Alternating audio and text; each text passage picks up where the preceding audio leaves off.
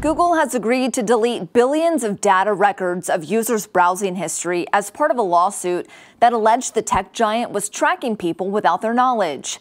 The suit claimed Google collected data from users while they believed they were searching the internet privately using the company's Incognito mode. Google agreed to settle the suit in December, and the terms of the settlement were disclosed for the first time in a filing on Monday. As part of the settlement, Google will also update its disclosure to inform users what data it collects while browsing in private mode. Google says it never associates data with users when they use Incognito mode. No users will receive any damages from this settlement, but they may still sue for damages individually.